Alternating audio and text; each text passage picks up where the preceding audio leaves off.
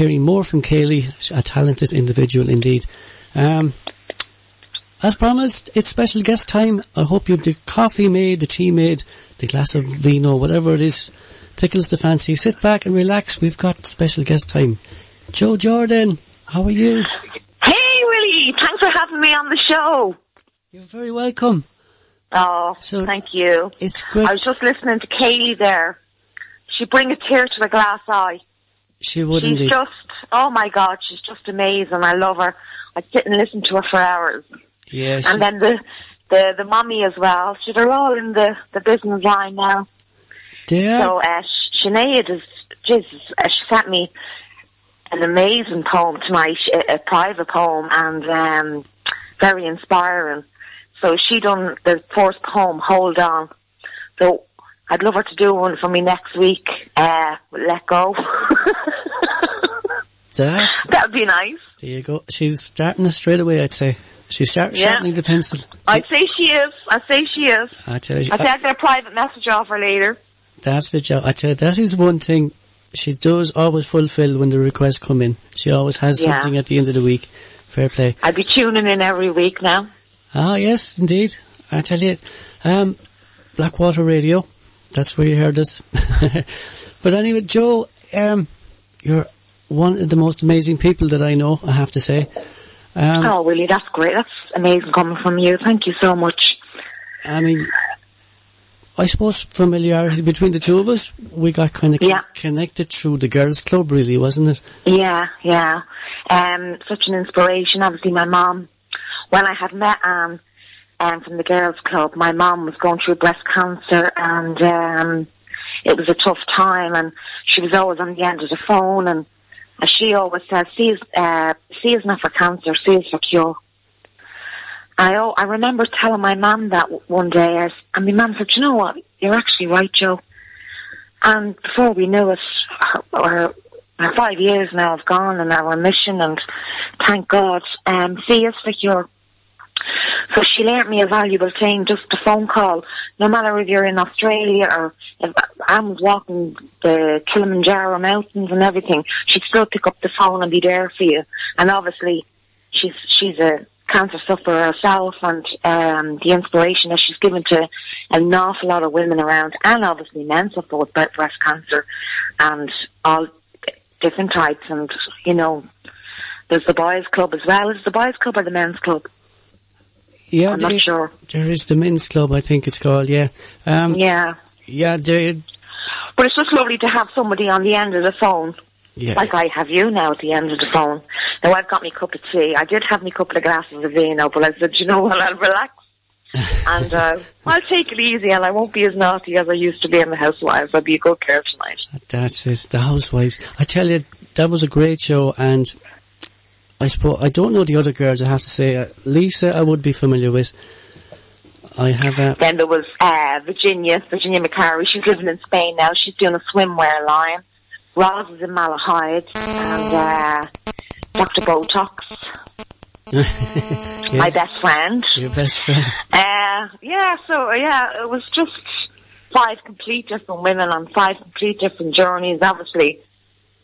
Yeah. You know, and I went for it. They said to me, and Jesus, I must have been mad, but they just said to me what I could give to the show, and I gave the madness, the sadness, and the badness, and I gave it all. You sure did. I did. No, you were a person that, well, for me personally, I can relate to what you say when you speak of hard times. You know what that means. You know what I mean? Yeah, I mean, the show started off with me walking through Ballymun with my 2 boys. I never lost my roots, and you know, I worked very, very hard to where I got to today. But the neighbours I had in Ballymun, the friends I had, obviously my family, and I lived in some houses where you couldn't knock for a cup of sugar. You know, it'd be frowned upon. Where you'd be able to knock to, you know, Mrs. Murphy next door, Mrs. Brown down the road at 3 in the morning. Have you got a tea bag? I'll give it back tomorrow. You know, when you were in the bad time. Yes. But I put a post up on my page today. I think it'd be public if people want to go onto my page. But about in 1991. I had Gavin in 1990, and I was 3 weeks waiting for a flat in Ballymun just to start my own home, my own little bit of independence. My mum and dad supported me all through working and everything. But to start my independence and just to have a little haven for me and Gavin, you know, and then Gavin being put to bed at night and you can have your bath and you can walk around in your underwear and you haven't got Dad saying, holy Jesus, she's at it again, you know, just a bit of freedom. That's it. And they were the longest 3 weeks of my life, and it's very upsetting with the homeless now. There's people on the list 14 years, and I actually put on my page today the Cork homeless page as well. It's really bad down there as well. So, you know, yeah, the hard times I don't think is going to go. Yeah, as you said there, the hard times 16 years ago, kind of no improvement today in the times. Well, no, that was actually 25 years ago, because it was 1990. So, I mean, my son will be 25 now in a couple of weeks, and I had him and all. My name was down, but I didn't actually go. She went into the Shambles Street and, look, I really need a place, I need a home, and well, you're number 27 on the list. There's people at 10,095 now on lists, and you're saying, oh my God. Yeah, it's how do they cope? Politics, I reckon, would always keep the hunger. It doesn't really solve what the big boys do, you know. Yeah. I heard a statement, was it Jim Core said one time, that the establishment won't put themselves on trial. So, exactly. So that's meant a lot at the time. But anyway, you got through all that, and it's good. I'm now to happier times now. We'll buzz on. Yeah, we'll change the page. We'll flick it over. I just had such an eventful week this week. Crazy week. Not working. Decorating my house. Doing an awful lot with the house. Coming down, I must say, I'm anyone listening looking for DIY wallpaper and painting them, I'm available. 2035. But yeah, and then I went to a funeral, and I'm sitting there, and I'm all, God. And I'm sitting in the wrong bloody funeral, in the wrong church. So, you know the way you have the wooden benches? I said, I'm just going to slide my bottom along these benches and just... if there was a hole, I'd have jumped into it, honestly. Yeah. But I said, no, if I slide, I'm going to knock 5 people off the bench. I had to sit through the whole ceremony. And the other funeral was on the other side of the town. And, you know, sure. It was funny that night, but it wasn't that day. You know, when I look back, I say he's looking down at me saying, sure, that'd be Joe. That would be Joe. That could only happen to Joe, you know, so... That's it, I tell you. And they probably recognised you.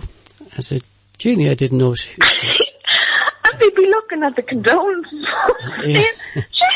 How does Peggy or Sheila know Joe Jordan? There you go. And I put for me and Josh, it was just a guy that we knew from a long time ago. He was very good, and I was living in Mead, and he was very good to me, and he passed away, and I thought it was out funeral, but I wasn't. But crazy things happen to crazy people, and that's for sure I am. Definitely, you're definitely one. That was the last time I met you, and your beautiful wife was at the fashion show for the... That's right, that was in the Maryborough Hotel for the girls' club. Did you play part of my husband at one stage when we walked out? I think I had a couple of brides that night. Yeah, she's a few brides that night. And then myself and Anne Wolverson, obviously, you know, great for Ireland. The equality came in, and it was just before myself and 2 brides walked out, and that's 2 men then walked out, and that just came out of the blue. Me and Anne grabbed hands, and we went out and we kissed them. 2 men went out. I don't think them guys kissed, but it was just so much fun, wasn't it? That was a great fun night. It was indeed. Oh, yeah. Besides your wife, and she's a lovely woman, and I had a great chat with her, and yeah, she said to pass on her hellos to you, Christine. Oh, give her my love if she's listening. Hi.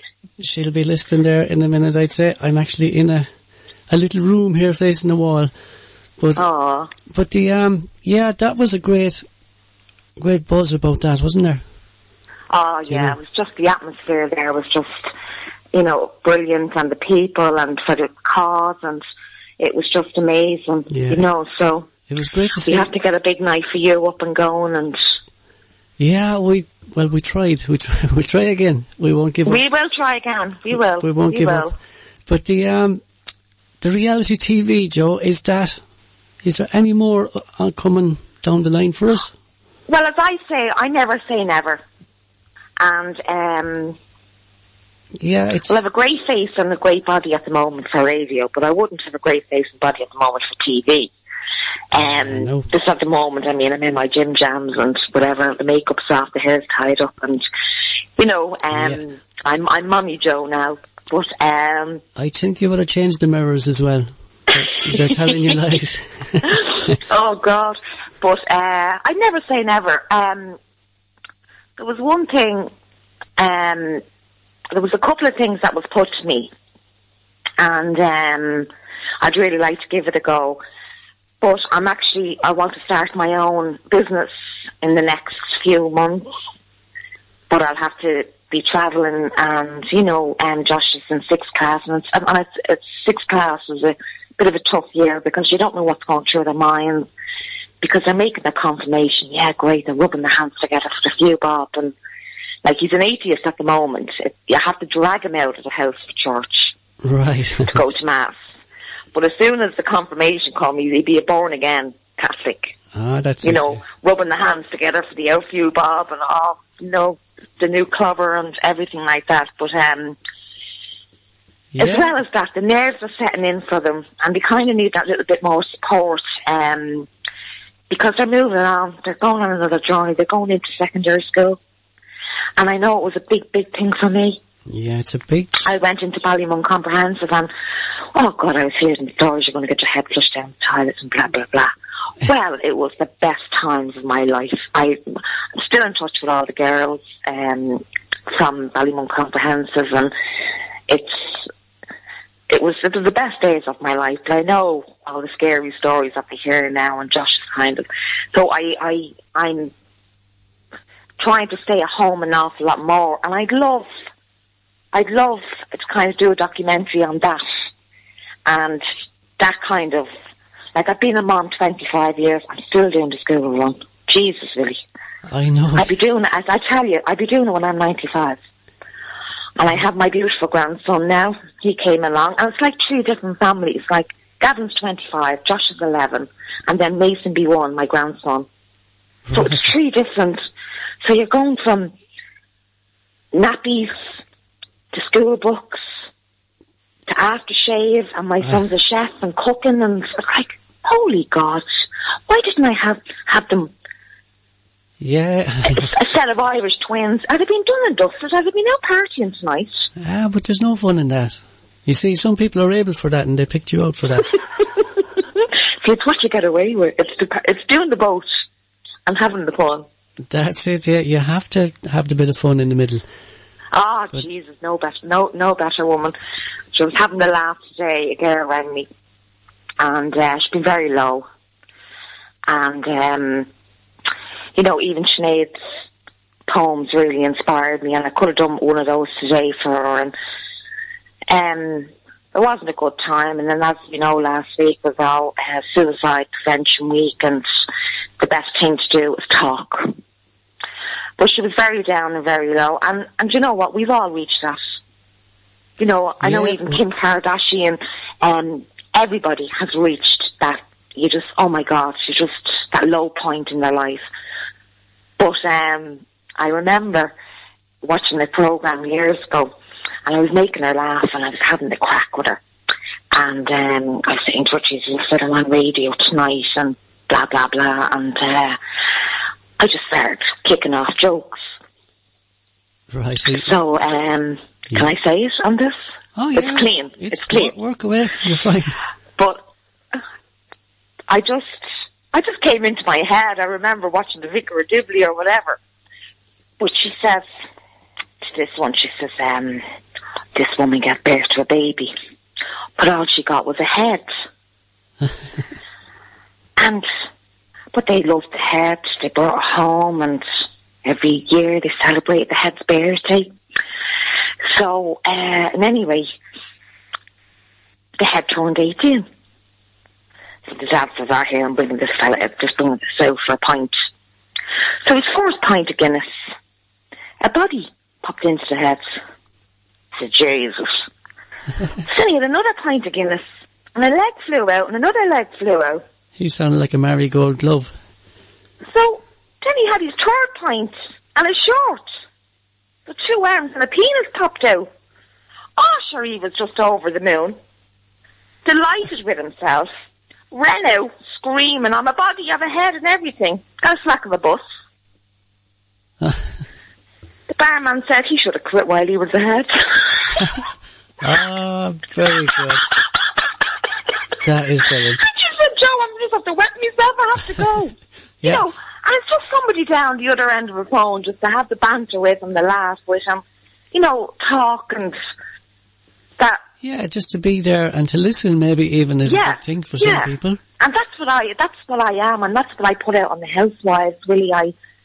You know. Yeah, I know you are. I'm no airs and graces. I mean, Jesus, I went around with the 99 pence pumps. I mean, you could see at the end, if I lifted my foot up, you could see the tiger from Frosty at the end of me covering the holes of the soles of my shoes. And I've been there, and, you know, and in the bad times, and never forget. Yeah, that's what you call it, keeping it real, as they say. Keeping it real, yeah.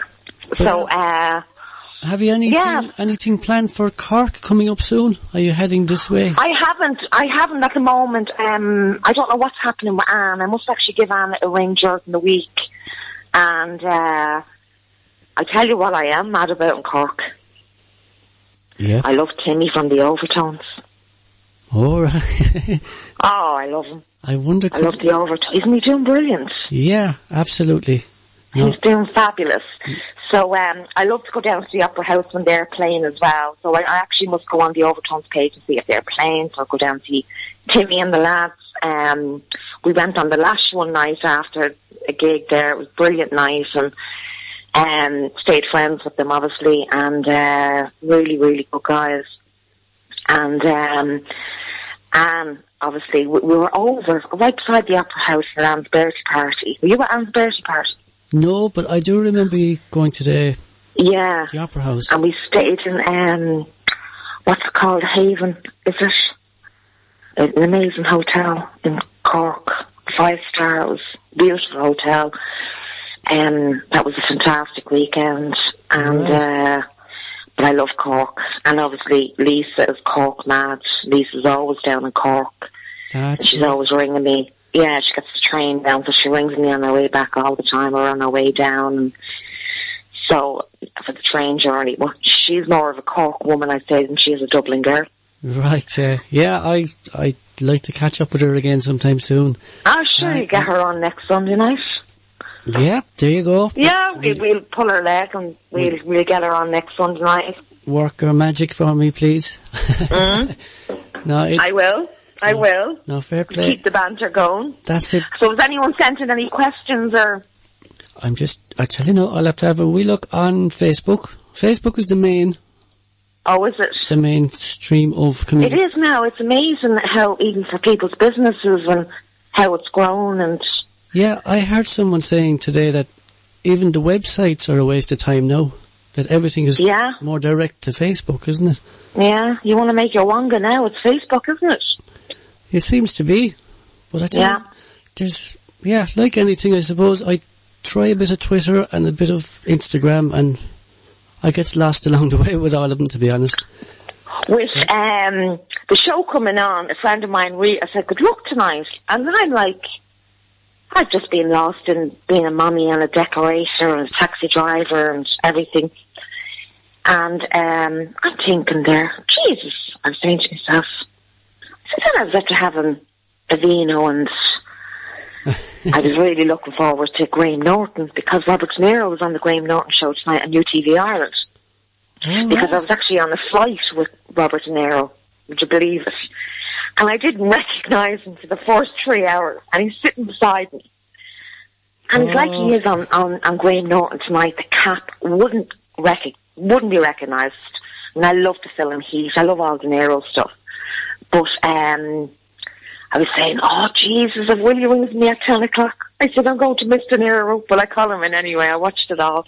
And while Sinead was on, I was listening to both. And I was kind of waiting for him to say, even Graham Norton. Is Graham Norton from Cork? He is. He's from down near Bandon. Okay, I was waiting for him to say, you're from Ireland. Oh, Jesus, I was on a flight with this great Irish girl, but he didn't. But and anyway, I shall always tell the next time. Graham Norton is from Inishannon. Okay, so okay. Not too far from Kinsale, actually. Down that way. Yeah, I've been to Kinsale a few times. I love Cove. Oh, my God, I've never seen such a strip of road with so many pubs. Yeah, it is, isn't it? It's... I used to stay in a place, Camilla's, a bed and breakfast, and the cathedral at the back of it. Oh, yeah. Amazing. That's a big hill, that one. And that's where Sonia O'Sullivan is from, isn't it? That's right, yeah, that's right. And I love Skibbereen. Yeah, nice part of the world. Cove, yeah, I think there's a Cove connection to Rachel as well from, that's Joe on Fair City. Okay. Rachel Murphy. I think there's a connection to Cove. I know I might be wrong on that, but I think so. I'm not a soaps person. I find watching EastEnders and Coronation Street and all the soaps, as much as I'd love a part in them, I wouldn't like to come home and watch them. I find them very, very depressing and, oh, Jesus. And then people are panicking and you're saying, where are you going? We're just sitting down, oh, Jesus, I can't miss EastEnders, I can't miss this, I can't miss that. And, you know, I wouldn't be a soap person at all now. I love reality, I love interview shows and stuff like that. But I've gone back to gold. I'm after getting the Skybox in. So I'm watching all my oldies. Very good. I love, I'm addicted to Lavender Summer Wine. Oh, you're my sister. I love all of those. Yeah. Oh, my God. So I have the whole collection, like from Compo right up. I mean, people didn't even know Russ Abbott and stuff. But I think that was one of the longest running shows, I think. Because it started in 73 and it's only finished a couple of years now. That's right, yeah. And so we'll have to make, when we meet, we'll do our party piece, Oh Marina. Oh, Marina. Oh, God. Oh, Howard. Would I be the Marina in the Housewives? That's what, I'll get my bicycle clips ready and we'll... Howard, you could be Howard. Christine running after me with the mop. Oh, I love it. I love it. And that's when Nora Batty and them socks. Oh, she's bringing them back in, I tell you. I'd be rocking them socks fabulous with sweeping brush. Well, I have been all week. Oh, brilliant. No, it's been great chatting with you, Joe. And fabulous talking to you. And my love to all your listeners. And we'll aim for Lisa next week. And I'll be tuning in then. I tell you, I would love to have her on for a chat. But she's so much Cork background, obviously, you know, and Gerald's a Cork man. So we'll aim for that. Yeah, that would be brilliant. That would be fab. So okay. If you get a chance, pay us a little bit more, Mary or Francis Black. I will indeed. Francis is out on the Camino walk this week, and she is first day down of 116 kilometres. Okay, yeah. So that's a big. She does it for the Rice Foundation, which she is the founder. Oh, well, I might actually head down for that. No, it's they're in Italy. On the okay, I thought you were down in Cork. Sorry. Oh, sorry, guys. No, I didn't explain it properly to you, sorry. But, yeah, keep in touch, Joe, and... I will, Willie. Okay, you take care. Thanks for having me, guys, and lots of love, and happy week. You too. Talk to you later, Joe. Bye, Thanks a million. Bye-bye.